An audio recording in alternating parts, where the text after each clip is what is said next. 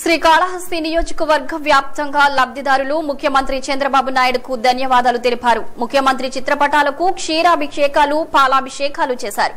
Thank you CM అంటూ గట్టిగా నినాదాలు చేశారు. పలు చోట్ల కేక్ కట్ చేసి ఆనందాన్ని పంచుకున్నారు. పలు నియోజకవర్గాలలోని లబ్ధిదారులకు పింఛన్లు, మహిళలకు చెక్కులను ఇచ్చిన అనంతరం అధికారులు పింఛన్దారులకు, డ్వాక్రా మహిళలకు భోజనాలు పెట్టించారు.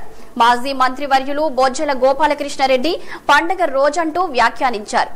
ఆ పన్నులకు ఇచ్చే పింఛను గతంలో కంటే ఎంతో పారదర్శకంగా 5 రెట్లు పెంచి ఇచ్చిన ఘనత ఒక్క తెదేపా ప్రభుత్వానిదేనని ఆయన తెలిపారు. తాజాగా మరోసారి పింఛను సొమ్ములను రెట్టింపు చేసి ఇవ్వడం దేశంలో ఎక్కడా లేదన్నారు. మహిళలకు పసుపు, కుంకుమ, పూలతో పాటుగా చెక్కులను పంపిణీ చేశారు.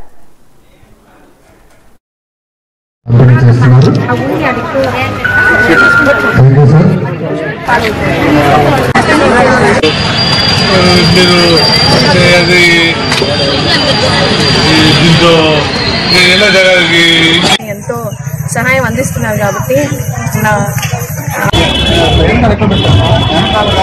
పసుపు కుంకుమ అని ఎంత ఇంపార్టెంటో మీ అందరికి తెలుసు. దాంట్లో భాగంగా పొద్దున్న లేచిన వెంటనే మరి అప్డేట్ చేసాలి, లేకుంటే దానికి వేసే వడ్డీ ఎట్ట కట్టాలని మనందరం ఆలోచిస్తున్నాం. మనందరిలో ఒక్కరిని ఆలోచిస్తామా? మరొక్క మనిషికి మొత్తం స్టేట్ నడుపుతున్నాడు.